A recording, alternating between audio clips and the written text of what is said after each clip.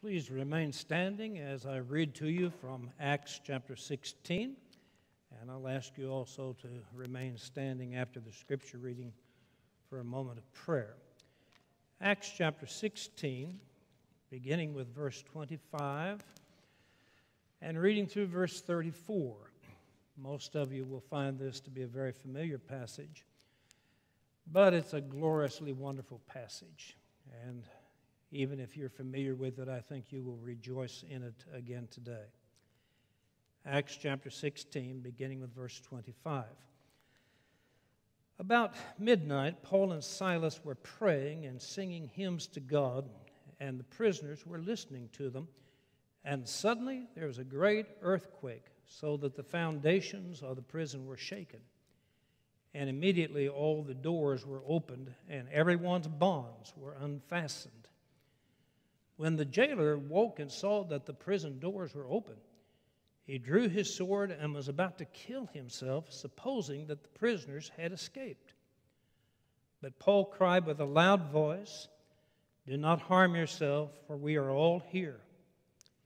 And the jailer called for lights and rushed in, and trembling with fear, he fell down before Paul and Silas.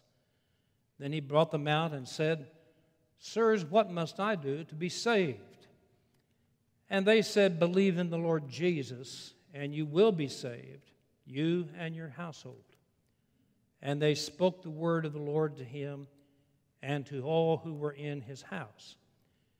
And he took them the same hour of the night and washed their wounds, and he was baptized at once, he and all his family.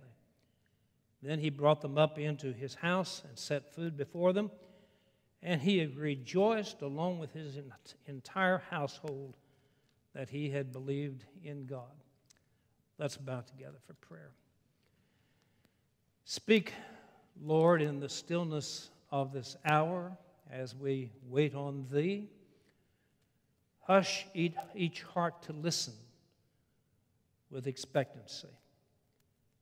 And may no face be seen, no voice be heard, except that of the Lord Jesus Christ.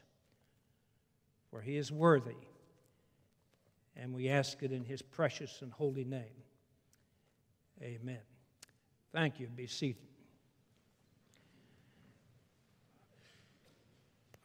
We come here to this 16th chapter of the book of Acts, and we find Paul and Silas in prison in Philippi. And if you read the preceding verses, you will find the reason that these men were in prison. They had cast the demon out of a young girl. This demon enabled her masters to make a great deal of money. This demon enabled this young girl to tell fortunes, and she made, as I said, her masters a great deal of money by this ability to tell fortunes. Well, Paul cast the demon out of her, and the masters of this young woman were enraged. And so they engineered the arrest of Paul and Silas. And they weren't content just to have them arrested. They had them severely beaten, and here we find them in prison. Now we meet this jailer. I think it's safe to assume that this jailer did not belong to the upper crust of society. If there had been a list of the 100 most influential people in Philippi, this man would not have made the list. He was just a common, ordinary man. I think probably a crude, rough sort of man. And here he is now with Paul and Silas in his prison. It may seem absurd for me to say so, but this jailer has certain lessons to teach us. You may have noticed the title of the sermon is Things to Learn from a Jailer.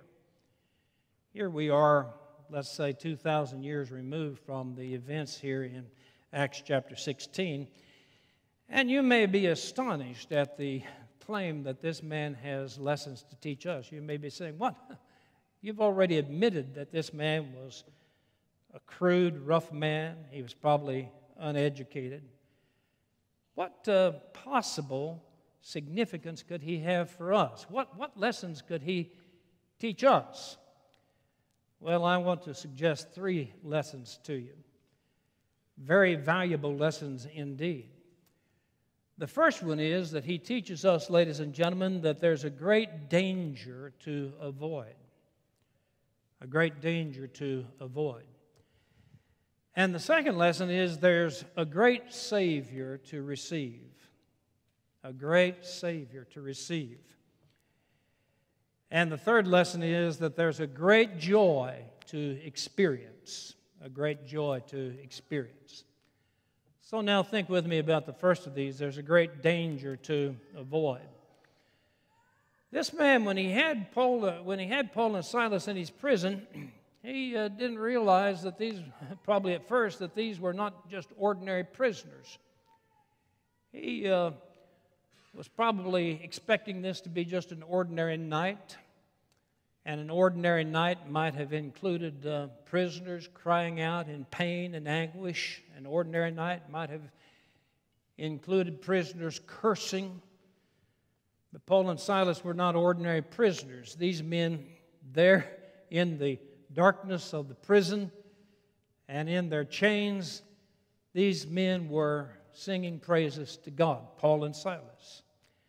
And the other prisoners were listening. I rather like the way Alexander Maclaren, the great English preacher from many years ago in Manchester, England, rather like the way he put it. He said, "These birds sang in a darkened cage." Yes, Paul and Silas. Singing, praising God, even though they had been severely beaten. Singing and praising God there in the prison. That must have surprised this jailer to no small measure. And then another surprise. He might have thought this was going to be an ordinary night, but no, it wasn't. These are not ordinary prisoners. And now an earthquake strikes. A great earthquake, the Bible says. So great that it jars the doors of the prison open, and it even breaks the chains of the prisoners. And this man, assuming that his prisoners had all fled and escaped, was about now to end his own life. He preferred to die by his own hand rather than to endure the public humiliation and death at the hands of the magistrates. But before he could carry out the deed, Paul said, "Do yourself no harm, we're all here." And then this man cried out, "Sirs, what must I do to be saved?" He was asking, ladies and gentlemen, the greatest of all questions. A question I hope that if you have not asked yet to this point in your life, that you will feel compelled to ask even today. What must I do to be saved? And some people would say to me, "Now, preacher, don't read too much into this question that this man asked. Maybe he was simply wondering how he could escape the wrath of his superiors. Maybe that's what he was wondering about. How can I be saved from the wrath of these men to whom I must answer?" Well, ladies and gentlemen, Paul and Silas certainly didn't take it that way, did they? Because Paul said, "Believe on the Lord Jesus Christ and you will be saved." And so it's very clear how Paul took the question, isn't it? And now here is the great danger to avoid. This man suddenly realizes that he almost stepped over the thin line that separates us from eternity. And oh, dear friends, it is a very thin line that separates us from eternity. And this man realizes that he had almost stepped over that line. And here, ladies and gentlemen, now is the great danger that he teaches us to avoid. And that is the danger of not being prepared to go out into eternity. I wonder, are you prepared to go out into eternity. You may be there sooner than you expect. You could be out in eternity before this day is over. Are you prepared? And this is the great danger that we must all avoid at all cost. Do you think much about eternity? You may have heard the story of Arthur Stace. Arthur Stace was converted to Christ when he was a young man living there in the city of Sydney, Australia. And 2 years later, he heard a preacher by the name of John Ridley preach. And John Ridley, in the course of his sermon, said, he said, I wish I could get this word eternity to sound in the ears of everyone living in Sydney. And that comment from John Ridley lodged itself in the mind and the heart of Arthur Stace. He couldn't get away from it. And so Arthur decided to do something about it. He decided that he would just take chalk and he would begin writing the word eternity wherever he could find a space there in the city of Sydney. So each night he went out with his chalk and he began writing the word eternity. Maybe on the sidewalk, maybe on a park bench somewhere. And this began to catch the attention of the people who lived in Sydney, this word eternity. And Arthur Stace didn't do this, ladies and gentlemen, for a week or two, even a month or two, even a year or two. He did it for 35 years. And there was a great mystery for a long time about the identity of this man who was going around Sydney writing the word eternity in all these places. Finally, a reporter tracked Arthur Stace down and revealed his identity to the people there in Sydney. And from that time forward, Arthur Stace was known as Mr. Eternity. And it is estimated that he wrote the word eternity no less than 500,000 times there in the city of Sydney over a period of 35 years. Well, Arthur Stace had eternity on his mind. It was a reality to him. I wonder how much eternity is on your mind. I wonder if it is a reality to you. Do you think much about eternity? Well, dear friend, you would be wise to do so because you are going to leave this world someday. And when you leave this world, you're going to go out into vast, boundless eternity. And eternity is not just one thing. Eternity has two parts to it. There's eternal life. And there is eternal destruction. And so the question is, not only do you think about eternity, but do you realize these two parts to eternity, and have you prepared when you leave this world to enter into eternal life? Nothing is more important. Now, we're constantly bombarded in this society, ladies and gentlemen, with what the pundits and the experts consider to be the greatest issues of the day. We hear constantly about the economy, and we hear constantly about world tensions and the possibility of nuclear war, and rising prices are much on everyone's mind in these days. But, oh, dear friends, these things all pale in comparison to the greatest of all issues. The greatest of all issues is eternity. Because, you see, these things all pertain to life in this world. And life in this world speeds by. It will soon be over, and these issues then will have no importance to you. But eternity will be of utmost importance. Now, whenever I ask you, are you prepared for eternity? I'm essentially asking you, have you been saved? Because the Bible teaches to be prepared for eternity, we must be saved.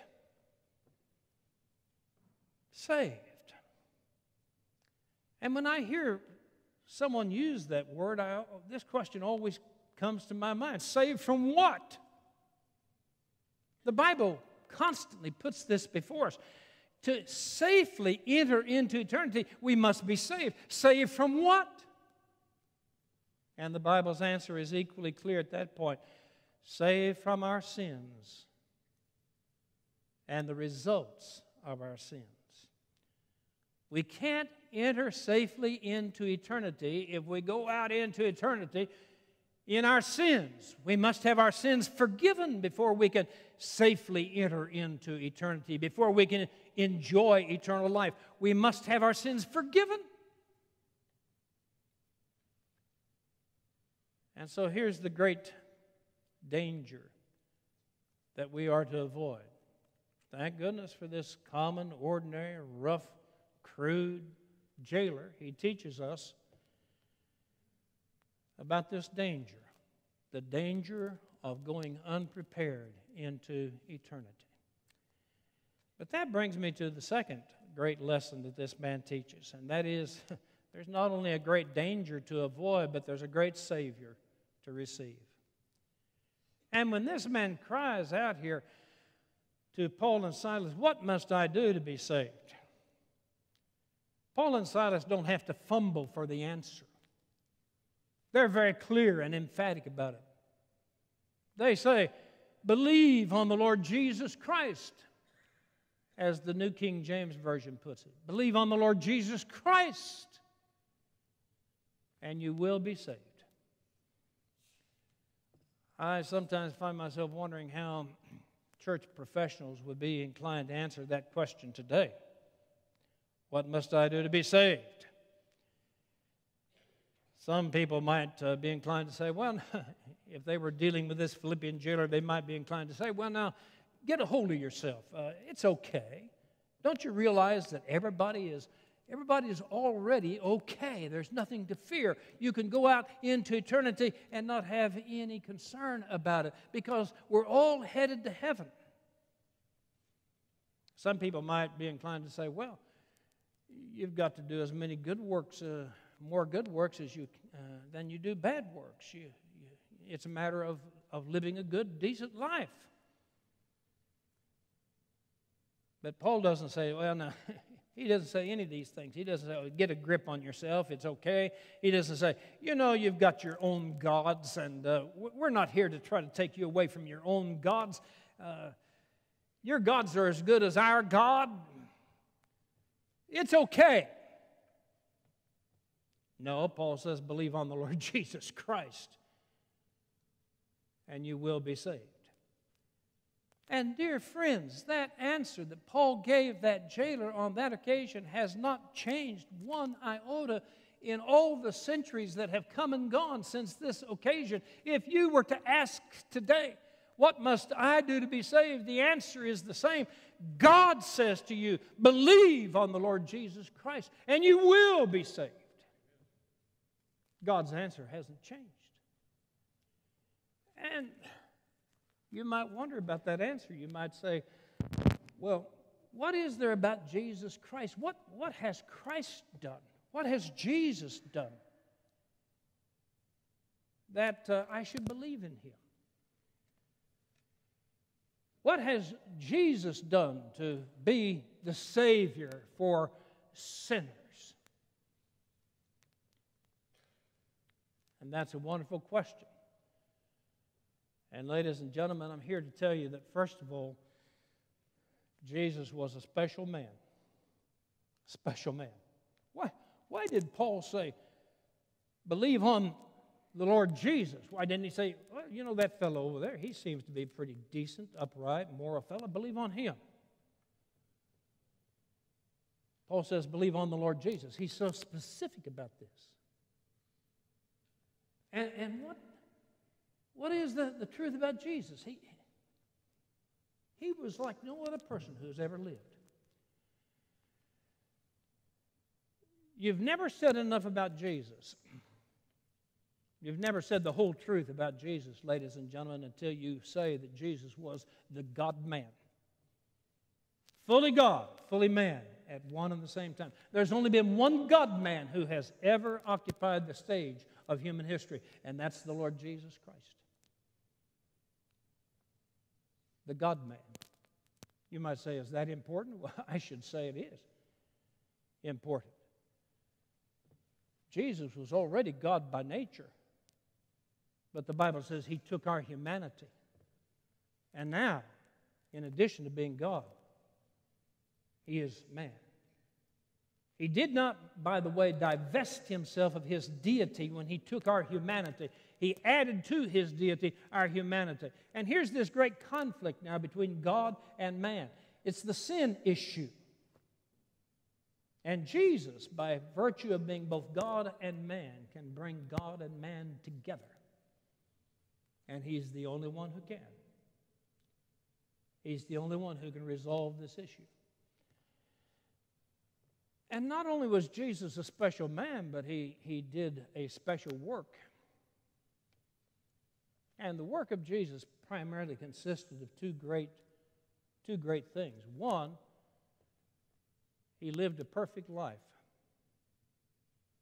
And two, He died a special kind of death. I read, and I'm sure many of you do as well, I read surveys of religious opinion here in the United States. And sometimes I'm appalled by what I read. And some surveys in recent years have indicated that even many evangelicals, you may say, what's an evangelical? An evangelical is a Bible believer. And many evangelicals now say that they think Jesus probably made mistakes, committed sins. And oh, dear friend, you better hope and pray Jesus didn't commit any sins when He was here on this earth, because if Jesus had sinned, He Himself would have been a sinner, and He would have had to pay for His own sins, and He could not therefore have paid for the sins of anybody else. You may be ready to give up that point. I'm not. You see, God demands a perfect righteousness of us in order to get into heaven. God says, you must be as holy as I am to enter into heaven. Be ye therefore perfect, even as I am perfect. And some of you are saying now, well, preacher, you just turned heaven into a ghost town. If we have to be perfect in order to get into heaven, there is absolutely no hope for any of us. Oh, dear friends, we do have to be perfect. You've got to be righteous to get into heaven. God demands 100% righteousness of you. You don't have it, do you? And I don't have it. I read that my righteousness in the sight of God is as filthy rags. But thank God, Jesus has the righteousness that God demands, and He lived that perfectly righteous life. And the good news of the Bible is that the righteousness of Jesus can be put to my account if I will believe in Him. And so Jesus, this special man, did special work. The first part of that special work, He lived a perfectly righteous life. And then He went to the cross of Calvary, and there He died a special kind of death. You must never think, when you're talking about the death of Jesus Christ on the cross, you must never think of Jesus dying just an ordinary death. There were thousands of men being crucified in the days when Jesus was crucified. That was the Romans' preferred means of execution. Thousands of men being crucified. And yet we don't say, well, look at that man over there being crucified. Believe in him. Look at that man over there being crucified. Believe in him. We say, look at Jesus being crucified. Why? Because Jesus was dying a special kind of death. God says, ladies and gentlemen, that in order for us to enter into heaven, our sins have to be taken out of the way. And there is only one way. Only one way. Are you listening? Only one way that your sins can be taken out of the way. The penalty for your sin has to be paid. And what an awesome penalty it is. Eternal separation from God. And here now is the special nature of the death of Jesus. When Jesus died on that cross, ladies and gentlemen, He actually received the penalty that we deserve for our sins. I like the way Adrian Rogers used to put it. Adrian used to say, eternity was compressed upon Jesus when He was there on the cross. And here's Jesus now, the God-man, God stepping into human history, God living the perfect life, the God-man living the perfect life that we have refused to live, the God-man going to the cross of Calvary and receiving the penalty that we deserve for our sins. And here is the great question you may have. How can I get what Jesus did to count for me? Jesus did everything necessary for your sins to be forgiven. He did everything necessary for you to be clothed in perfect righteousness. He did everything necessary for you to safely enter into heaven. But how do you avail yourself of what Jesus did? And here's Paul's answer. Believe. Believe on the Lord Jesus Christ. Believe, and you will be saved. Now, don't get too casual and nonchalant, careless with that word believe. Some people have a tendency to think of the word believe as simply mere intellectual assent. Ask them, do you believe in Jesus? They say, yeah, I believe in Jesus. And what they mean is, I believe that there was a man. I intellectually accept the fact that there was a man who lived back centuries ago named Jesus. And they're kind of in the same arena as they would be in if you were to ask them if they believe in George Washington. They'd say, yes, I believe that there was a man named George Washington. That's not true biblical belief. My wife Sylvia and I were married. I'm not going to tell you how many years ago. But before we were married, I had an intellectual comprehension of marriage. I began pastoring at age 16. I had already performed wedding ceremonies. Not very well in those years, but I had performed wedding ceremonies. I understood weddings, and I understood marriage. I had an intellectual comprehension of it, and I also agreed with marriage. I believed marriage was a good thing. Was I married? Was I married simply because I understood marriage? No. Was I married simply because I agreed that marriage was a good and beneficial thing? No. But there came that day when Sylvia and I stood before a pastor, and that pastor said, do you take this woman to be your wife? And now we enter into another realm. I was committing myself to her. And oh, dear friends, to believe in Jesus is not just to say, yes, I suppose a man named Jesus lived all those years ago. Yes, I agree that he was a good man. To believe in Jesus is to say, oh, Lord God, I take Jesus as the only possible way that I can enter into the glory of heaven. I renounce everything else, my dependence on everything else. I renounce my dependence on good works, church membership. I rest myself solely on the Lord Jesus Christ. Give that word believe its full force. Now let me come to a conclusion here by just mentioning the third thing that we learned from this jailer. The first thing, there's a great danger to avoid. What is that great danger? Going out into eternity and not being prepared. Not having your sins forgiven. But there's a great Savior to receive. Believe on the Lord Jesus Christ. And finally, there's a great joy to experience. I read there in verse 34 of this Philippian jailer, he rejoiced along with his entire household that he had believed in God. If you go back through a few pages here in the book of Acts, back to chapter 8, you'd come across an Ethiopian eunuch, and you'd come across Philip preaching Jesus to him, and you would read at the end of that story that he went on his way rejoicing. The Ethiopian eunuch did.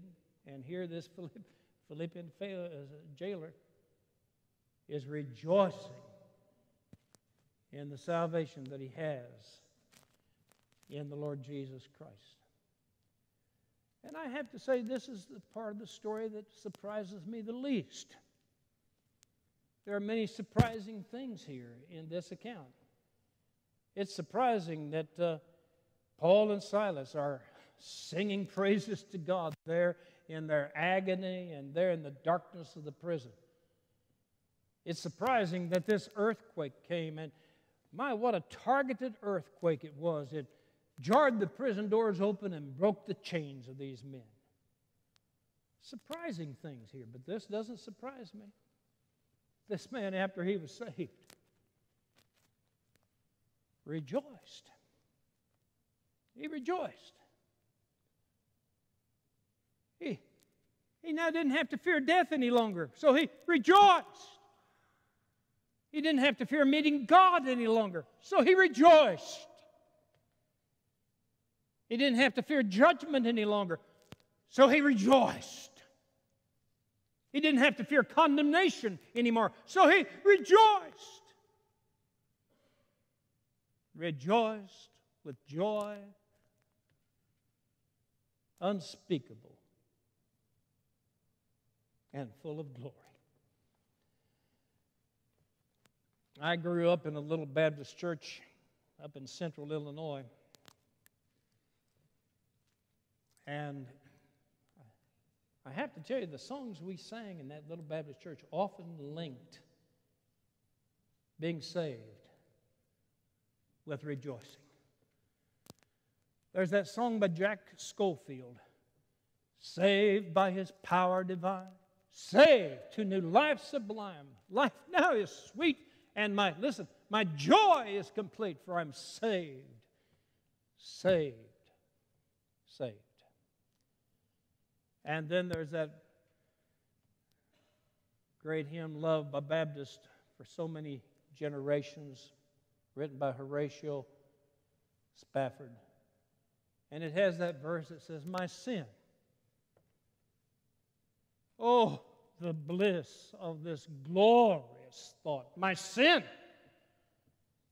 not in part, but the whole. Listen, is nailed to the cross, and I bear it no more. Praise the Lord, praise the Lord. Oh, my soul. And then I think of those words from Philip Bliss. Guilty, vile, and helpless we, spotless Lamb of God was he, speaking about Jesus. Guilty, vile, and helpless we, spotless Lamb of God was he. Listen, full atonement. Can it be? Hallelujah.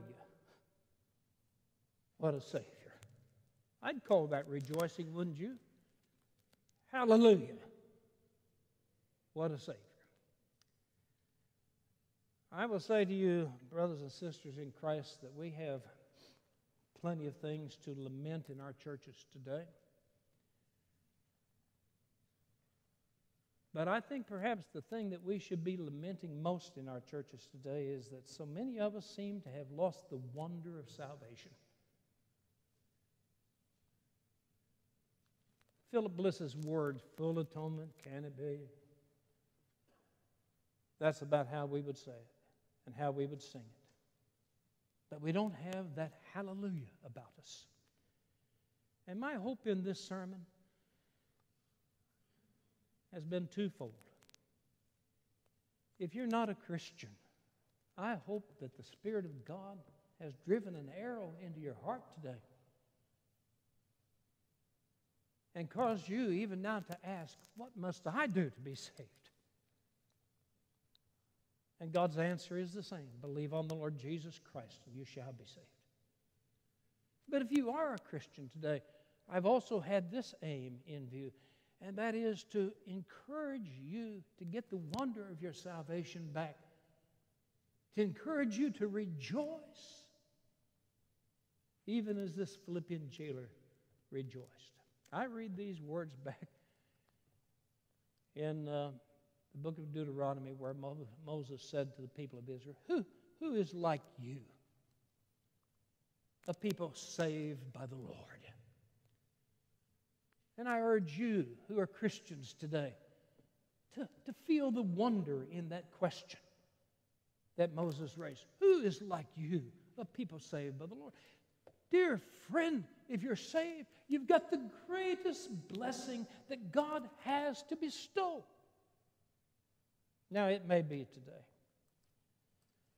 that you've got all kinds of headaches and aggravations, and you may have serious physical problems, you may have serious financial problems, but the Christian, no matter what his problems are, the Christian can always say, yes, but I'm saved.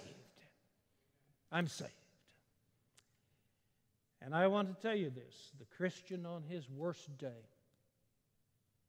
is better off than the unbeliever is on his best day. Oh, there's nothing more wonderful, more glorious, more magnificent than God's plan of salvation.